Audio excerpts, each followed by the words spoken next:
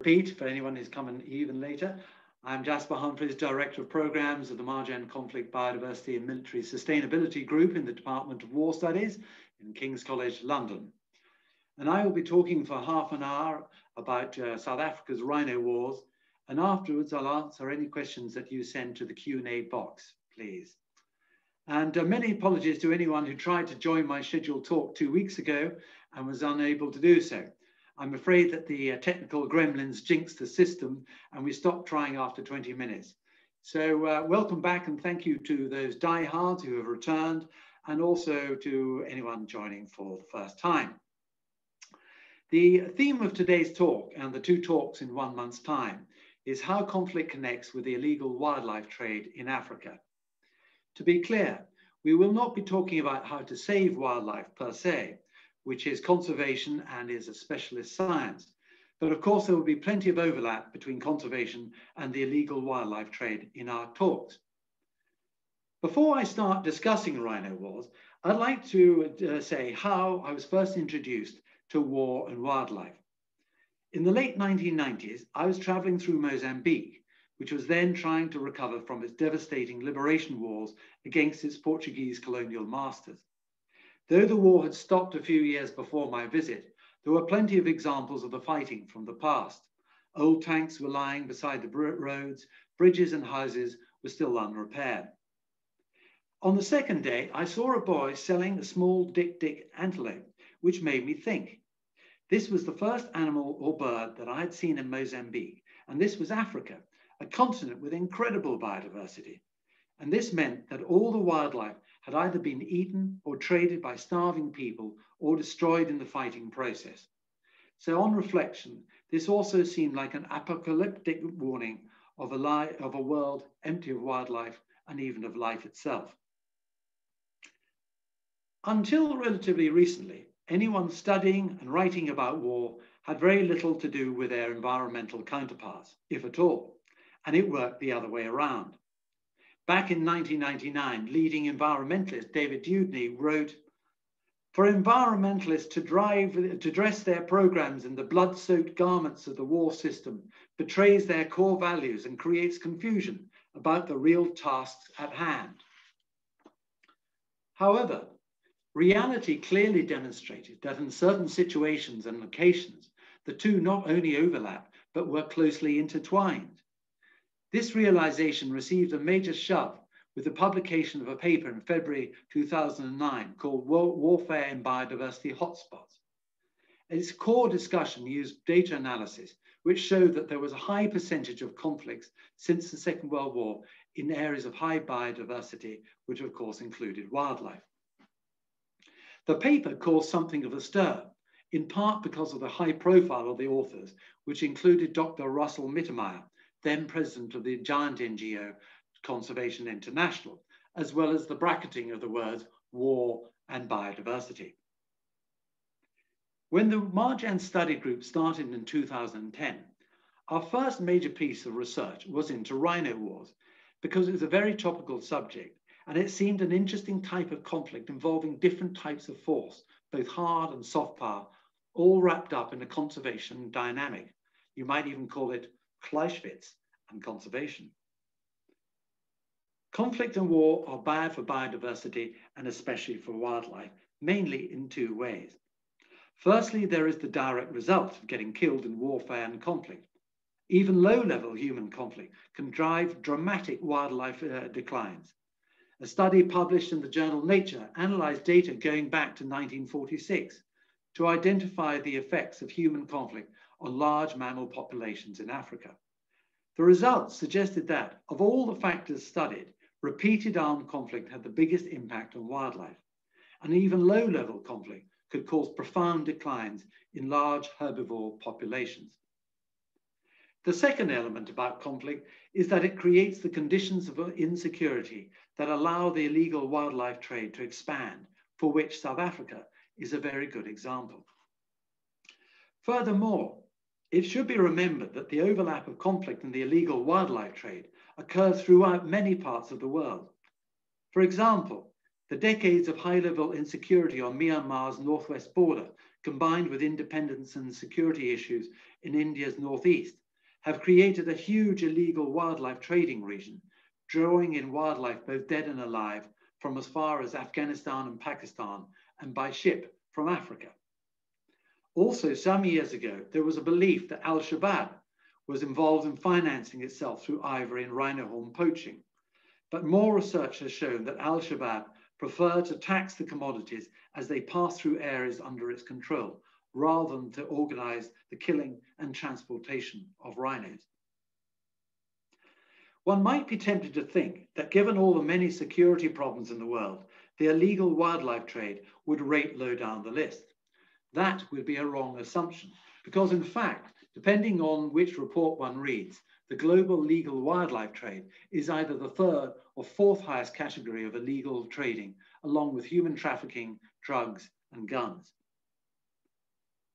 The configuration of these new agents of widespread violence gave rise to a new typology of conflict termed network war, for which the control of extractable resources is a major element, of which in turn wildlife, of course, is a large component.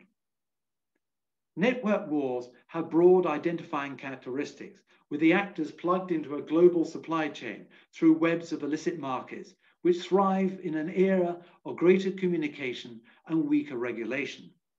These actors rely on force to impose their will and thereby accumulate power, with no interest in assisting a state's ability to function or to help the population or biodiversity.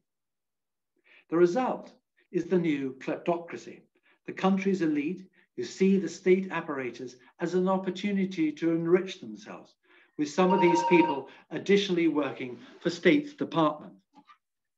This is the classic failed or semi-failed state, and is often deliberately subverted for kleptocratic purposes. Conflict and the illegal wildlife trade also pose a security threat from a different angle, much in our minds at present, namely pandemics. 6 years ago, there was the large Ebola outbreak in West Africa. The suspected agents being fruit bats displaced from forests by logging and used in bushmeat, plus the possibility of chimpanzees caught for the live trade, as well as bushmeat. This suspected zoonotic transference worked in conjunction with the destruction and insecurity caused throughout the region from civil wars, especially to healthcare systems that were overwhelmed by Ebola. So here you have the triangle of conflict, the trade in wildlife, and healthcare vulnerability leading to an epidemic. Before I start my focus on South Africa, I'm using the word conflict at various stages to cover combat, low-level conflict, and situations of insecurity. Additionally, it is important to understand the difference between poaching and trafficking, even if both are illegal and a part of the same chain of distribution, and both basically rely on escaping detection as opposed to direct confrontation unless under attack. Trafficking refers to the illegal transportation and distribution of wildlife, while poaching refers to the killing of wildlife, which is on land that is either being looked after by the state or is privately owned. In simple terms, at one end of the scale, there is bushmeat subsistence poaching for food and skins. Indeed, for many millions of people, this is their primary source of food and income.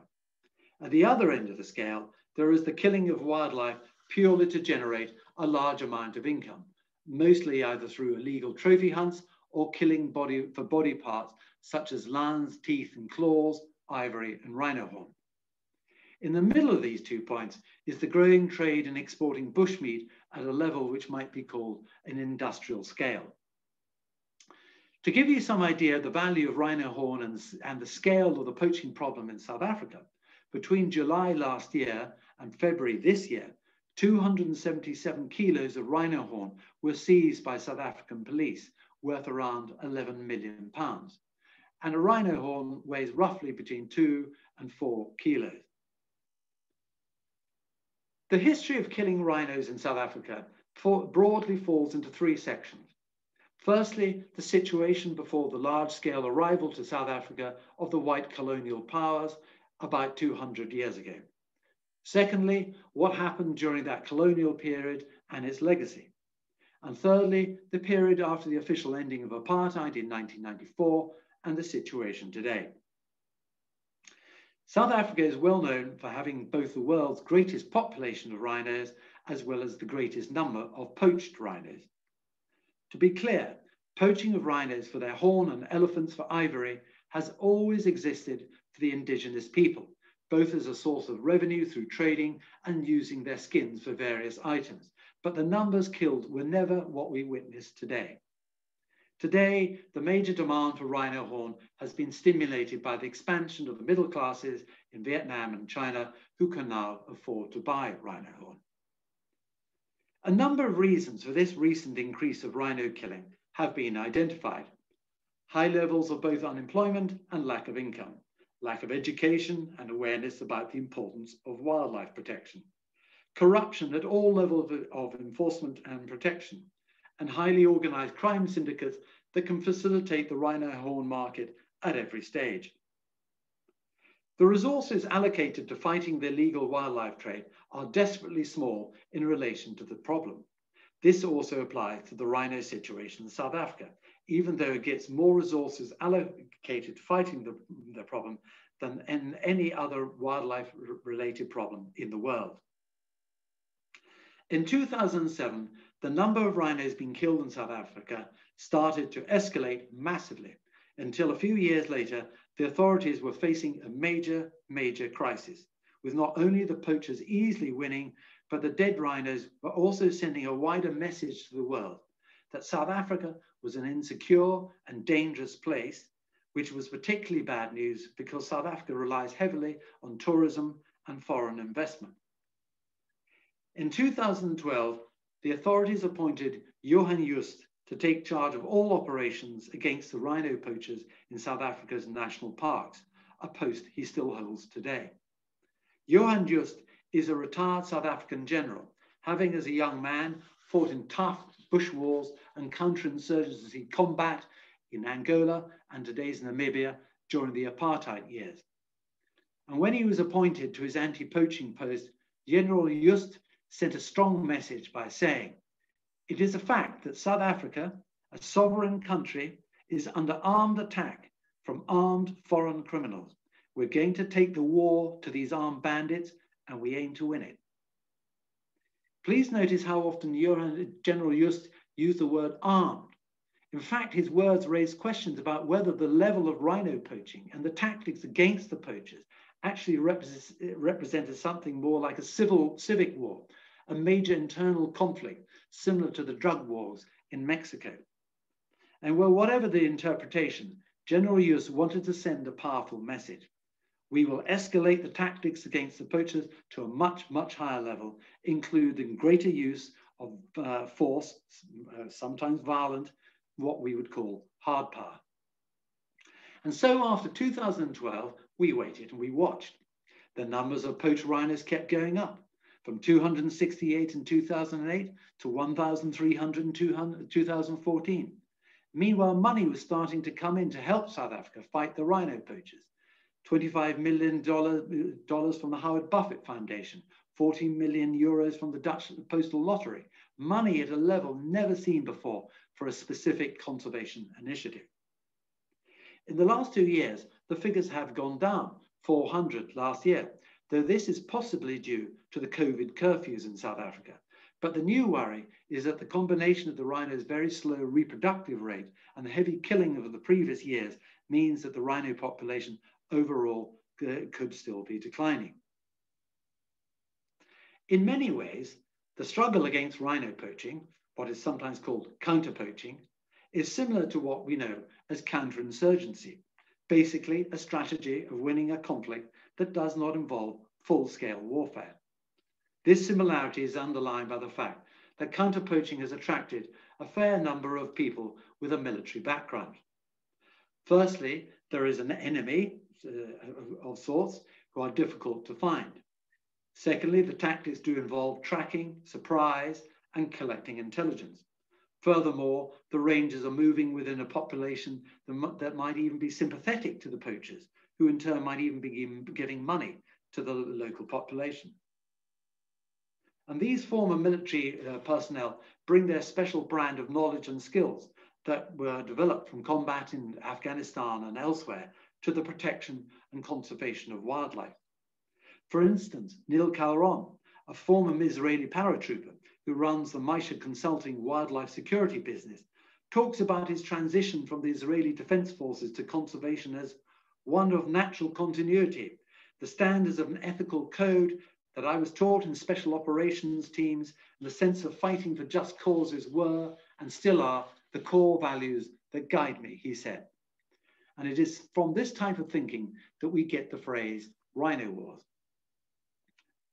With Central and Sub-Sahara Africa having the largest proportion of the world's megafauna of elephants, rhinos, and lions, we should also remember that with a huge global availability of small arms, wildlife poachers can easily get hold of rifles and AK-47s for hunting and self-protection.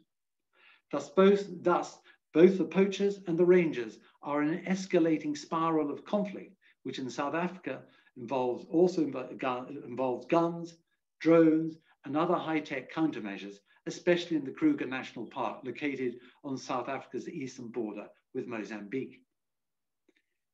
South Africa's rhino wars are an interesting example of how national security issues, both the external and internal, can be connected to biodiversity. It also highlights debates around development issues such as poverty and land rights, as well as conceptual arguments around how we understand the use of force, both hard and soft power, within what has now become known as the militarization of conservation, sometimes referred to as green militarization. In relation to the illegal wildlife trade and conservation, the word militarization has broadly been used by social development academics to criticize counter-poaching tactics, hence the phrase green militarization or green violence. They believe that rangers carrying rifles and using drones creates an escalation of violence, arguing that the use of force here legitimizes what they feel is coercion and violence, and also diverts financial and human resources that could be used by community-based natural resource management, CBRM. Overall, say the social development theorists, force is being applied within a militaristic dynamic of weaponizing counter-poaching that works together with social exclusion. Rangers on the ground, however, counter the green militarization argument basically with two arguments. Firstly, the majority of their time is spent just slogging around the bush patrolling. Secondly, carrying weapons is both for self-protection and signaling intent. And indeed, in some countries in Africa, carrying a weapon symbolizes strength and power, and without which you would not have much credibility. But we'll hear more about that in the talks in a month's time. The criminal structures supporting the rhino poaching crisis in South Africa today can be dated from the era of the so-called apartheid wars of the 1970s and 80s, when elements within the former South African Defence Force, SADF, used the fighting and the protection of hard security laws during apartheid to organize a vast smuggling network involving ivory, rhino horn, drugs, and diamonds, particularly in conjunction with UNITA, the former Angolan resistance organization led by Jonas Savimbi. Colonel Jan Breitenbach, conservationist and commander of the famous South African 32nd Buffalo Soldiers Battalion in Angola, saw the slaughter of wildlife in that country, which he described as the hundreds of thousands of elephants became thousands, the thousands became hundreds, and the hundreds only a very few. So an integrated Southern African smuggling trade with Johannesburg as the hub had even wider strategic implications, the most important of which was that the smuggling enabled South African military intelligence to use influence over both its friends, like UNITA in Angola, and enemies such as Frelimo in Mozambique, who were also involved in the illicit trade. Over the longer term, however, the state's involvement in smuggling had two even more powerful consequences. First, The long period of fighting allowed the smuggling cartels to establish themselves with little fear of disruption. And over time, the roots of the smuggling networks grew deeper and wider, spreading corruption, evasion, and non-compliance. The second consequence was that no senior military figures were ever indicted for their part in this illegal trade, despite a major investigation carried out after the end of apartheid. Soon afterwards, a rebranding and reorganization of the defense forces from the heavily compromised SADF to the current South African National Defence Force, SANDF, put further closure on the past misdeeds. And through this process, rhino horn and ivory smuggling became institutionalized within the fabric of the South African state, initially through the collaboration of the defense forces and then the government. Overall, this sent a powerful political message in the post-apartheid era that the agents of the state could be compromised and would likely be ineffective in the face of powerful interests. So I'm going to end now with 2 points. The first point is slightly tangential, but in that it highlights what humans can learn about warfare from our nearest relatives, the great apes, and the closest being chimpanzees, which share about 98.8% of our DNA. In the 1950s, Professor Raymond Dart of Wits University, Johannesburg, developed his intriguing killer ape theory. Dart had been deeply influenced by witnessing the carnage of the First World War. And over the subsequent years of groundbreaking anthropological studies, Dart came to the conclusion that war and interpersonal aggression were the driving force behind evolution, in that our human ancestors were more aggressive than other primate species, and thus the killer instinct became rooted into our psychology. In Clausewitzian strategic terms, chimpanzees offer plenty of interest, with it being generally accepted that they make murderous group attacks. Though the exact motivation for the attacks remains elusive, it is proven that chimpanzees make regular patrols both within their territories and along the borders with neighboring groups. These patrols can lead to attacks, some of which end in fatalities. For example, chimp expert John Mitani observed a group of chimpanzees killing or fatally wounding 18 individuals from other groups. Mitani further observed that the chimp patrols were carried out in a distinctly different and purposeful manner from their normal behavior, with little eating or socializing, and the patrollers being unusually silent and moving in single file line, all the while carefully watching for signals from other chimps in the group. These attacks, in the view of another well-known chimp expert, Richard Wrangham, were prompted by the desire for territorial expansion. But whether this sense of territoriality was to acquire new mates or resources has been a long-standing open question. Additionally, territoriality is not a blind strategy that works irrespective of circumstances. Just like humans, chimpanzees withdraw if they are outnumbered. Modern social behaviorists dismiss the killer ape theory as far too deterministic and short of violence. And while this could well be true, the theory does connect with the use of violence linked to territoriality, which is very much a contemporary subject of discussion, not least around ideas of homeland, or in German, Heimat. And my second point is concerned even more directly with wildlife and war, beginning by noting the strange phenomenon that wildlife relies for its protection on the species that causes the most damage to the planet, which of course is us human beings. While we might think of this problem mostly in terms of the modern environmental movement and reflected from a military perspective, mainly by the environmental impact of war, this grand dislocation has in fact been a source of human anxiety throughout history. Going back to ancient times, Lucretius, a Roman poet and philosopher, wrote a lengthy poem, De Rerum Natura, translated as On the Nature of Things. And it's basically a text about how to live and die if you want to have a happy ending. In Book 5 of the poem, Lucretius describes how humans must nurture nature if they want to find pleasure and ultimately contentment. However, Lucretius warns that when mankind breaks this understanding through violence to nature, humans enter the greatest war of all, which is being at war with themselves. Thank you very much.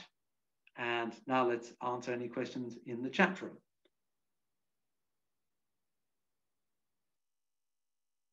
No open question.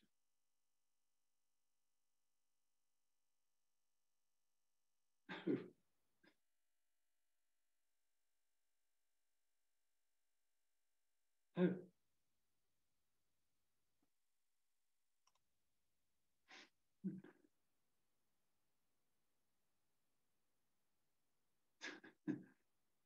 Yeah, well.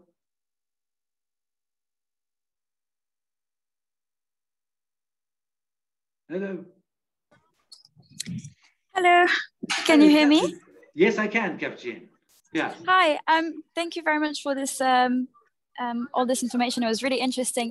I was just wondering, I'm looking at wildlife trading and trafficking, and I was wondering if you could consider wildlife trafficking as an exploitation of natural resources. Can you draw this this comparison between just natural resources like diamonds or minerals or oil or anything like that to wildlife? Well, yes, of course. I mean, they're all natural resources, but there is a difference between commodities, which is with diamonds and cobalt and oil, because they are traded on an international market.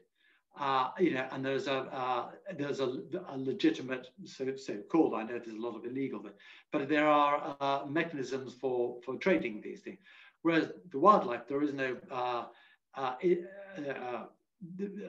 real proper market as we know it as a commodity. You don't trade tigers like you trade diamonds. There is to slightly confuse things, I mean, there is no proper market like that. But the IUCN, which is the International Conservation Union, sets quotas for wildlife that can be legally killed for trading by countries. So, for example, a hunter in South Africa might get a permit for allowed to kill legally 2 rhinos. All right, so they've got a permit, and then that is exported through, and that is all legally done. Because there's a lot of illegality, but there's no commodity market like, as I said, diamonds or gold or something like that. Does that make sense?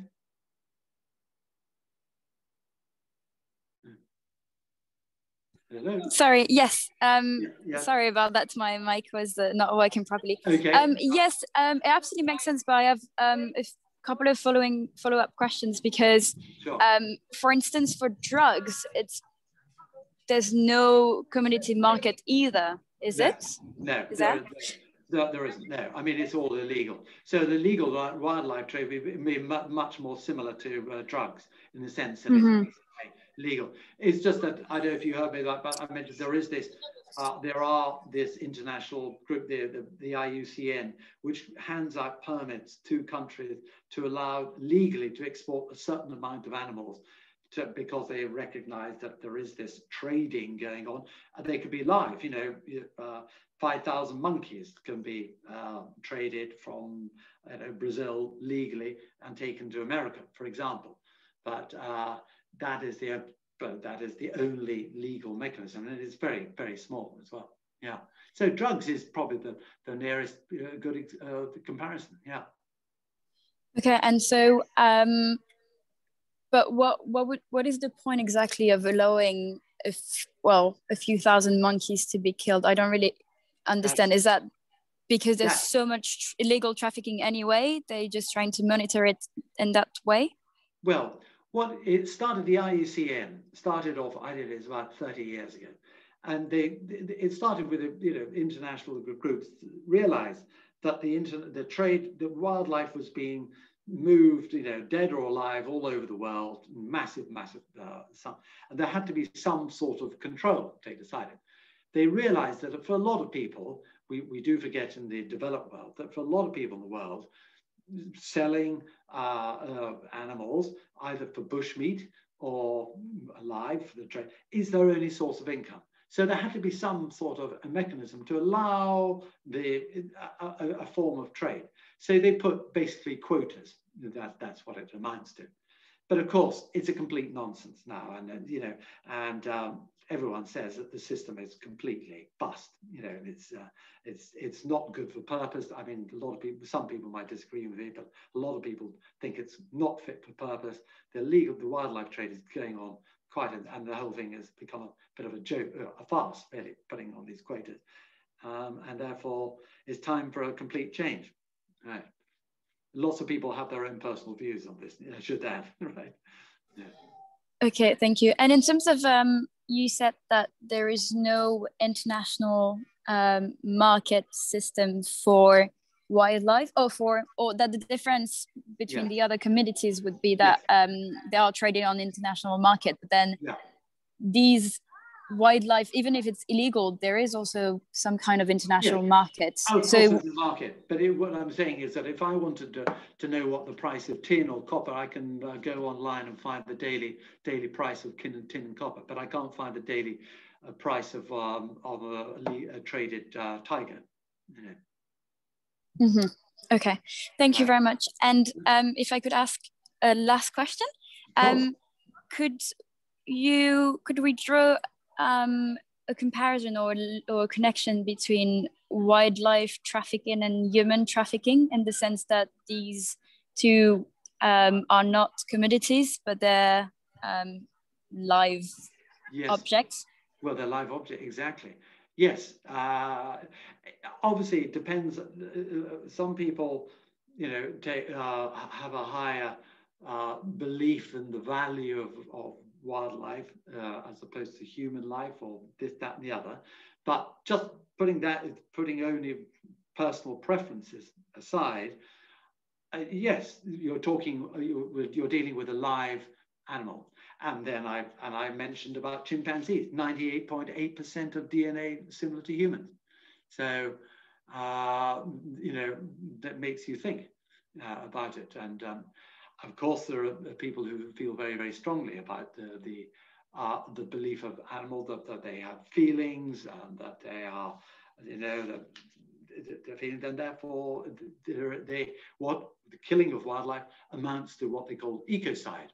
And you may know about, there's this big movement to make ecocide an official sixth international criminal conventional alongside genocide, and alongside genocide.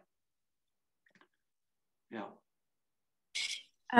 Okay, and so would you say that then wildlife trafficking is potentially closer to commodity trafficking, like drugs or illegal diamond trade or exploitation of mines, or that it is closer to human trafficking then?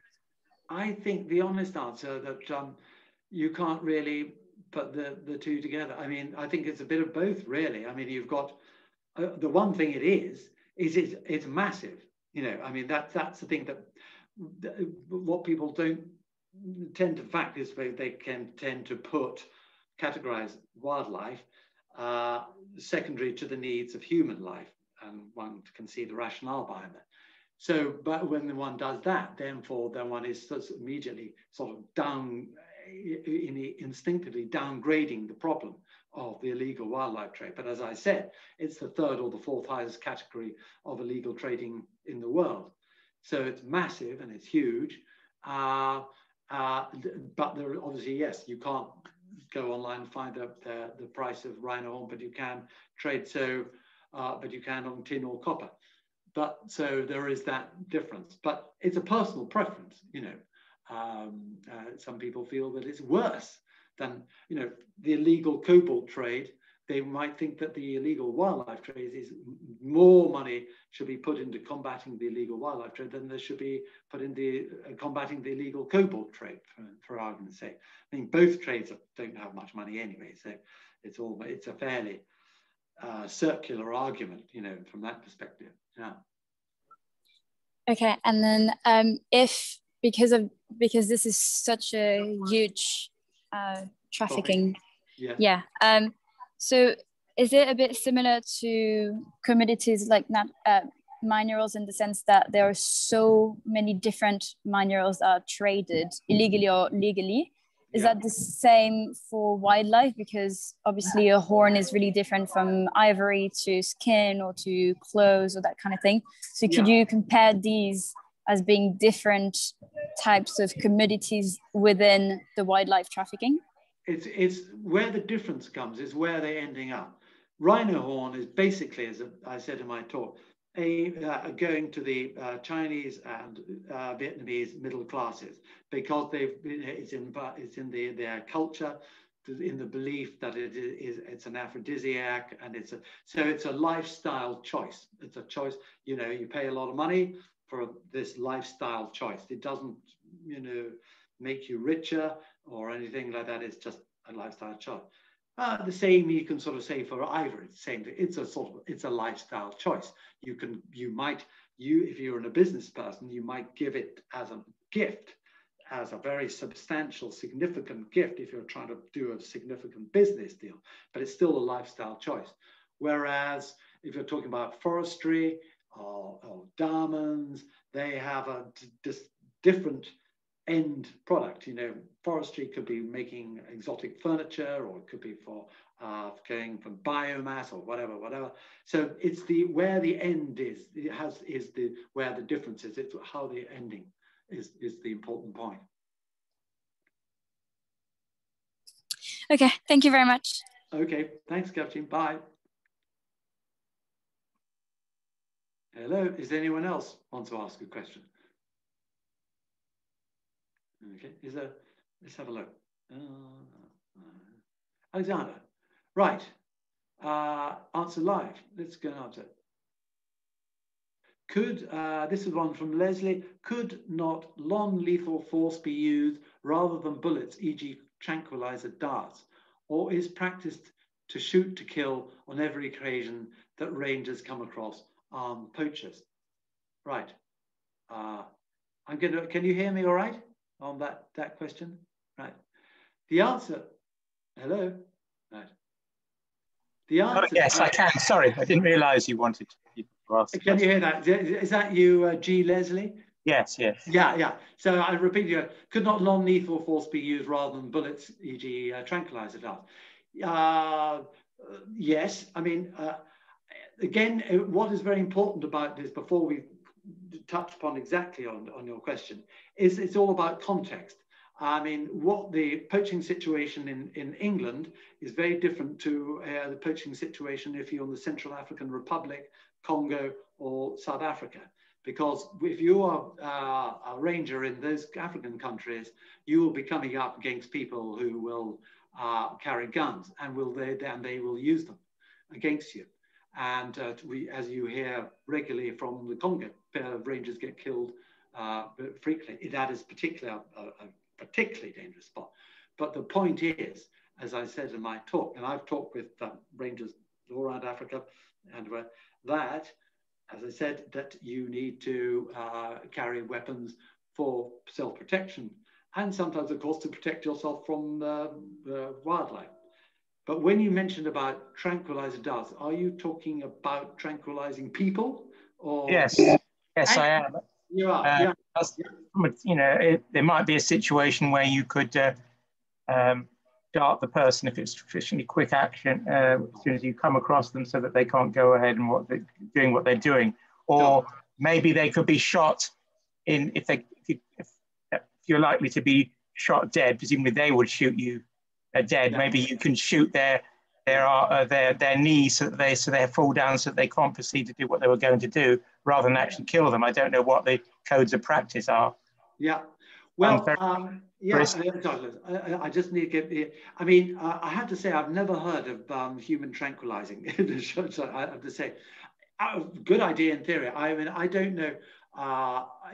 I've been out with range of it. All I can say that if you've ever walked around the African bush, it is very difficult. It's very inhospitable. Those thorns are about 4 inches long, is dry, it's hot, and you're more than likely going to be ambushed. So you don't have a chance to pick your whereabouts you're going to shoot the person. That sort of answers that bit. And the other bit is about shoot to kill.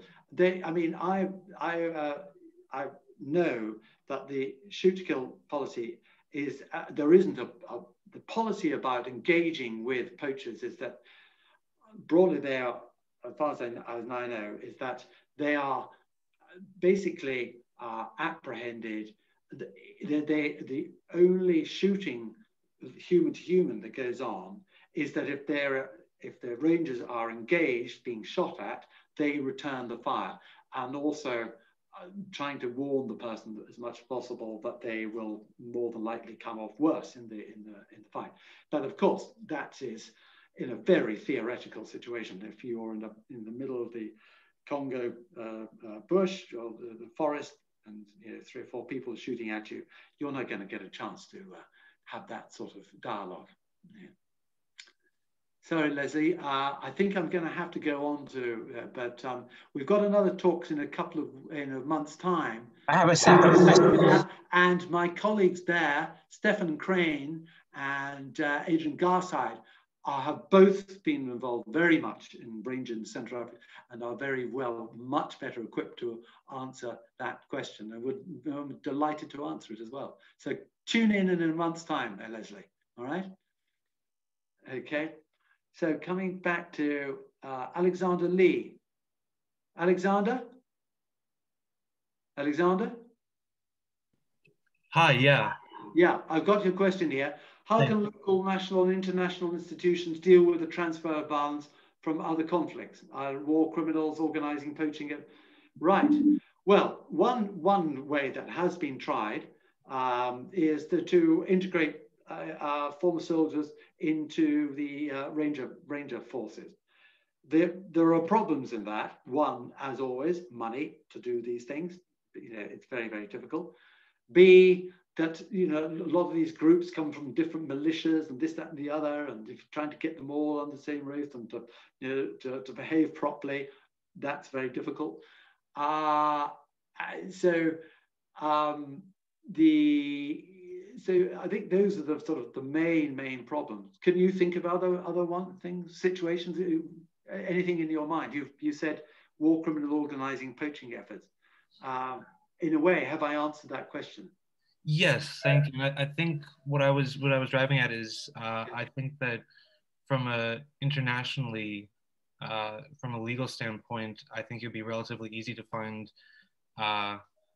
loopholes that would allow institutions at various levels to target poaching organizers by addressing other activities that they have done in the past or continue to do in regards to war crimes or other such illegal activities. Indeed, wouldn't that be lovely? But the trouble is that to put it bluntly, there's so much corruption and as I mentioned, kleptocracy in the whole systems in these countries, that it relies on enormous efforts, basically by outside international organizations, to bring these people, warlords or whatever, to account. But you've seen I don't know if you're following the trials of the International Criminal Courts trying to bring some of these Congolese warlords. It takes years and years and years and years to do, and there just aren't the legal resources at the disposal to this. Very sad as it is, wish that it was, but I'm afraid the reality is that there aren't. Does that sort of answer your question without a proper answer? I don't know. No, I think that answers my question. Thank you. Sorry, right. Okay, now we've got Durad. Right. Hi, Durad. Hello, Durad. Hi, Justin. How are you doing? Great. I've got your question here. With the prospect that internal and expeditionary military involvement in anti-poaching activities will increase going forward, what are the key lessons you think militaries and governments should identify and implement from the South African case studies? You're right. Gosh, that's a good one. they've got to be first of all, very aware that they're separating what they're doing, whether they are there practicing counterinsurgency, or whether they're there to organize counter-poaching, and whether their counter-poaching is just restricted just to teaching the local rangers, or whether they actually get engaged themselves with a much more confrontational type counter-poaching efforts. And also learning that if they do get involved with the counter-poaching, a more hard power exercise, that there could well be political repercussions for that. So to be very, very careful about that. The fact is the South African example from the 70s and 80s showed that there was a lack of accountability, and therefore that all military activity with counter-poaching should be as transparent as possible. Obviously not to compromise strategic objectives and that sort of thing, but it must be seen to be accountable to some sort of panel or international organization that can monitor the activities, so there are no ambiguities about the exact roles and the identities of the people and what's going on. Does that help you there, Gerard? It does, thank you, and thank you for a very timely insight. Okay, great, thank you. I think, is that, have we got any more? Right, another one from Leslie, is it? Good. Hello? Yes, oh yes. I got that. What percentage of rangers are untrustworthy? Is that what you... Or... I know that in certain parks, it's as if the people are absent when the people are going to cross into the national parks and do their poaching. I remember the various programs. I can't remember which countries it was actually in.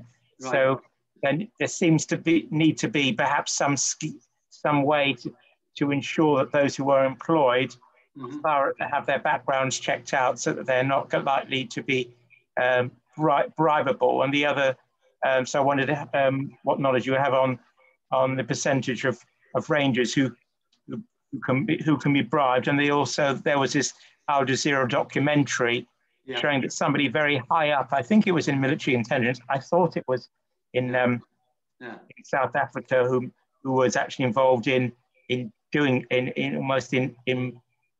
deal making with regard to the smuggling of ivory. So I wonder how predominant, because you mentioned, the involvement of the military in some places, and what's your knowledge over this kind of area?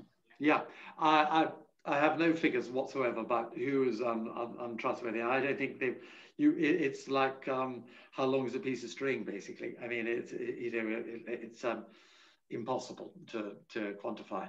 So, and particularly in African countries, I mean, without naming countries particularly, but the military and the ranger forces a lot of them are interwoven together, and they also come under the control of ministers and generals who take the lion's share of the illegal trade.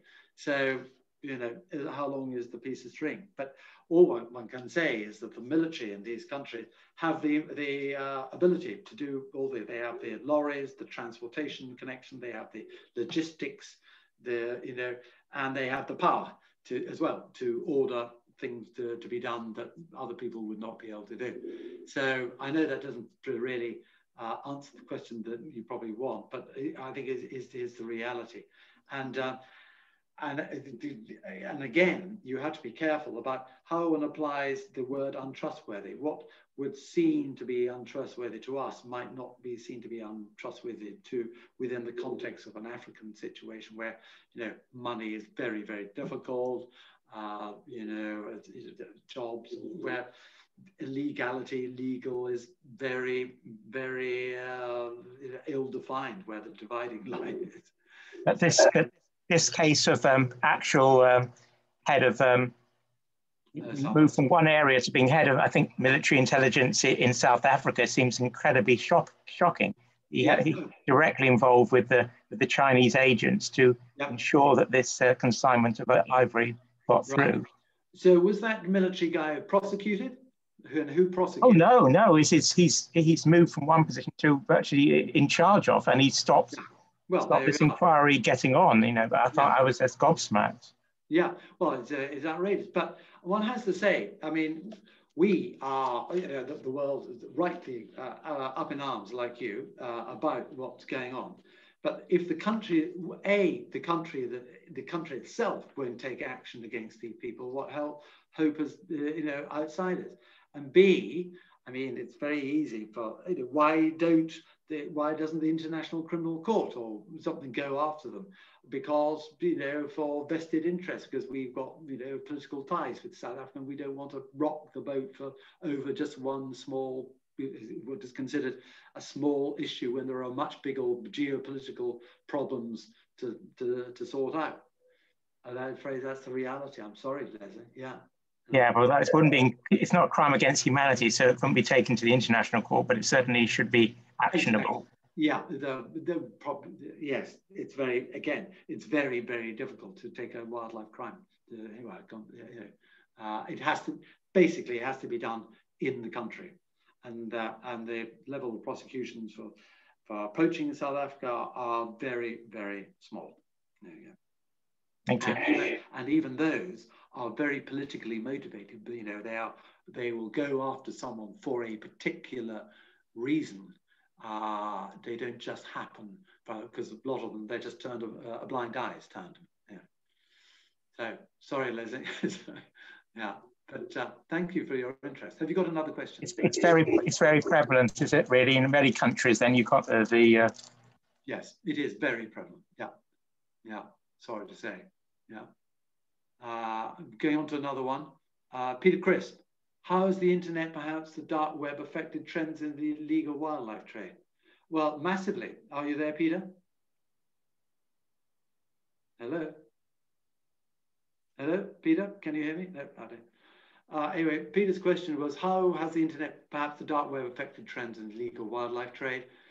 Well, yeah, as I said, massively, because people can, just like any other legal drugs, guns, whatever, it's opened up a whole new trading world, which didn't, a methodology that didn't exist before. And I know various wildlife NGOs are trying to crack down on this by tracking the web and this, that, and the other. But it's, it's an uphill struggle, of course. And, if you manage to apprehend one trader, there's always many other traders doing it. So it's rather depressing, I'm afraid to say, but that is, again, the truth. Most things about the illegal wildlife trade are depressing. There are some, good lights of, successes, which is always good, but the majority of it is grim news, I'm afraid to say. Right, Elizabeth Hart. How do you think this type of corruption could be tackled? Elizabeth, are you there? Hello? No. Hello, Elizabeth, type corruption to be tackled. Well, all the things, I don't know if you've been listening to what I've been saying, that first of all, they should institute proper international courts for illegal wildlife trafficking. The countries themselves should be should be indicting people left, right, and center. The international community should be putting out Interpol messages. The whole works should be enacted. But of course, it doesn't, because wildlife is considered lower down the list of all the other human-related problems. So the chances are very slim of getting much action to be done. I'm afraid I'm rather cynical about it, but experience tells that this is the harsh reality. Okay, sorry, Elizabeth. I think that's it. Answered open questions. I think that's all I've got space for. Right. I think that's it. Right. Okay. I think that's it. Thank you all very much, and hope to see you back in a month's time. The details will be circulated pretty shortly. Thank you. Goodbye.